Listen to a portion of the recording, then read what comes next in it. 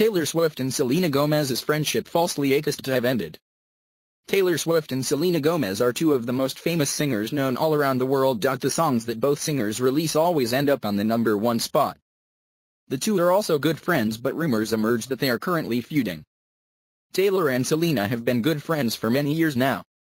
Despite the many different issues that surround Taylor Swift in her relationship with her friends, she and Selena Gomez have remained the strength of their friendship. According to gossipy, there have been rumors spreading regarding the end of Taylor and Selena's friendship. A news article written by Radar Online says that after Selena got out of rehab, her counselors advised the young singer to remove toxic people from her life and keep those positive ones. According to the article, a source said that since Gomez got out of rehab, she has been cutting out all of the bad influences in her life, and that definitely included Taylor. It said that Taylor's wild lifestyle is not good for Selena. However, gossipy has settled the issue by saying that Taylor and Selena's friendship has not ended and both singers are still good friends. The outlet explained that Radio Online's article about the issue of both singers' friendship is wrong and totally false.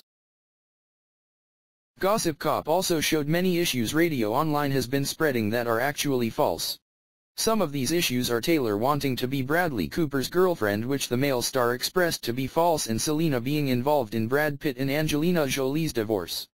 These are some crazy rumors from Radio Online. As the issue regarding Taylor and Selena's friendship has been cleared, it was said that Selena is now more focused about her health.